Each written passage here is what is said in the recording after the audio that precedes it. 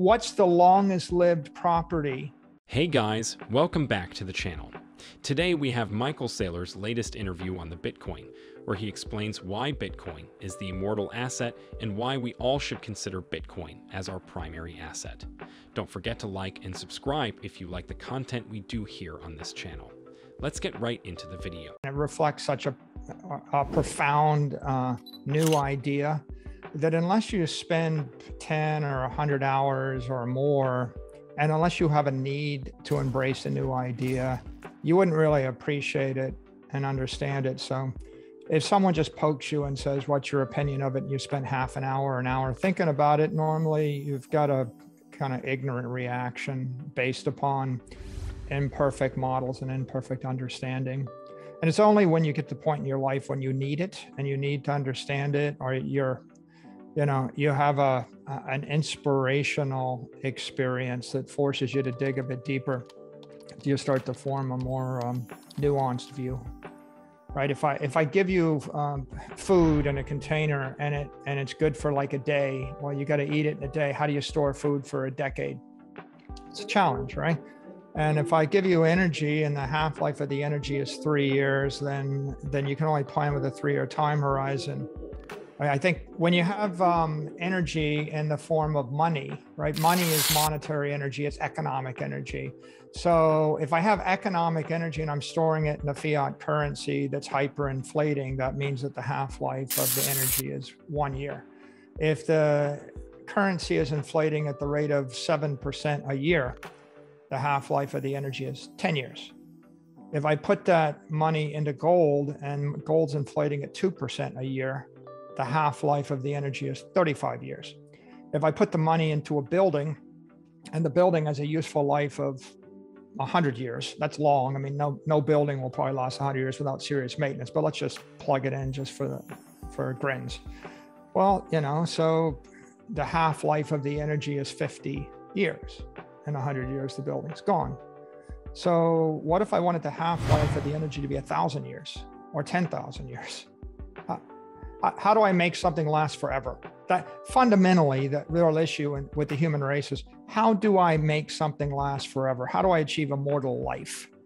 If I want something to circle the globe forever, I have to put it in orbit. If I get it almost in orbit, it crashes to Earth, right? Yeah. Almost in orbit is not in orbit. If I get it in orbit, it'll circle around the world forever. But if I get it out of orbit, if I can reach escape velocity, it'll circle the sun forever. When maybe if I beat the sun's escape velocity, it'll circle, a galaxy forever. So how do I conserve energy or how do I propagate energy forever? And Bitcoin is a solution to this problem. Paper money isn't a solution to the problem. Land and buildings aren't really a good solution. Gold isn't a good solution. And sure, I want to live forever, or I want my money to live forever, but that's 1,000 years out. I would like for things to be beautiful and safe and functional now. And that's also a useful application of digital energy. If you roll the clock back 120 years and you think about the impact of electricity in the society, and you went to everybody that operated a town or a hotel or a building or a ship, and you said, this electricity is really going to have a profound impact on your life. People would have thought, I don't, how do I think about this, right? Is electricity a good thing or a bad thing? Well, will it burn my house down? Will it shock me? Right? A lot of people die, right? Fires take place. What happens if you have electrical fire on a ship? Big problem, right? It probably took people 30 years, 40 years before they had absorbed what electricity meant. And you're like, well, I don't want it because it'll be regulated.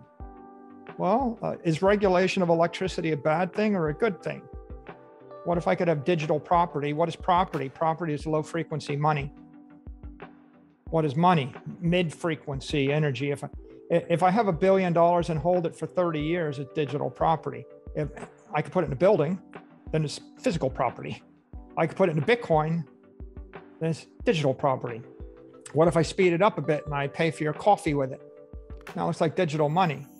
What if I speed it up a lot and I do 100,000 transactions a minute with it? No, it's digital energy, right? What's the difference, right? They're just different frequencies. So the human race is moving forward through channeling energy. Bitcoin's just the latest chapter in that story. It's what if I could take $1 billion worth of electricity and put it in the palm of my hand, send it anywhere on Earth, store it for 100 years and not lose any of it?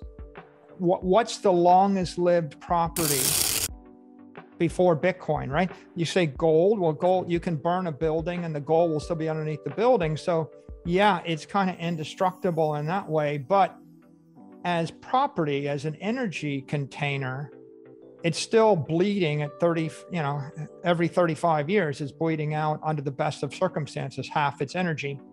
So the best conceivable idea I think we had is gold. What if I told you, right, the human race, the longest we ever managed to get anything to live economically was 35 years. And now we just came up with this thing that has a theoretical life of forever. It's like that's a singularity, right? It's like, It's like the world before oil and after oil. You ever try to row a boat across the Atlantic? Okay, and then compare that to a ship with a sail. That was a pretty big step change, right? From mechanical power to sail power. Now, that ship with the sail was 6 to 12 week journey, and then replace that with a ship with a diesel engine.